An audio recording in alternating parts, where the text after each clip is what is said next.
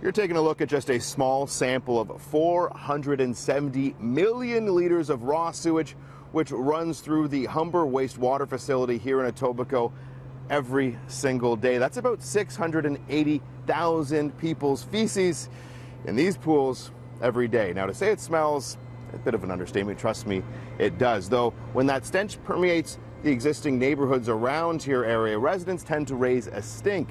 One gentleman reached out to us saying the smell in particular last night was so bad it actually woke him up from his sleep.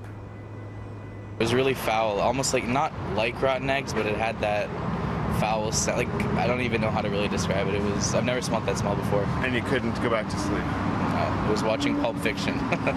Couldn't. I can't take the buses anymore. I don't really want to go outside a lot. I don't want to be breathing in that air, to be honest. I don't know what's in it.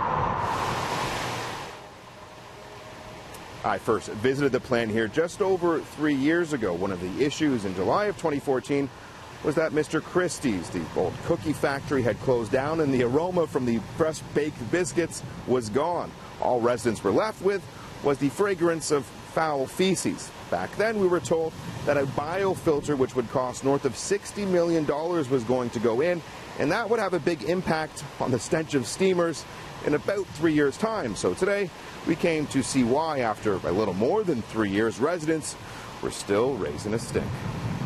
We have the final phase of that project that's now about 0.5 to 3/4% complete.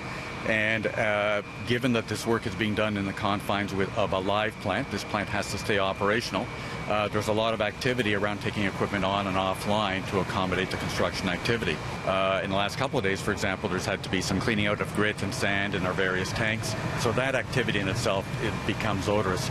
Once this biofilter is complete, what can area residents expect when it comes to odor? Well, our objective in terms of the project is to get to the point where there is no odor impact beyond the boundary of the facility. But the idea of the works that have been implemented is to get to the point where at the property line there is no perceived odor is submitted from the facility. That's the goal.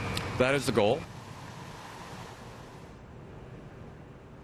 Now, it might not look like much to some, but you're actually taking a look at that biofilter, which is being put in right now. And similar work is being done at the other two wastewater facilities in our city. Now, part of their 10-year plan is a massive overhaul at all three facilities across Toronto, and that's costing us about $2.9 billion.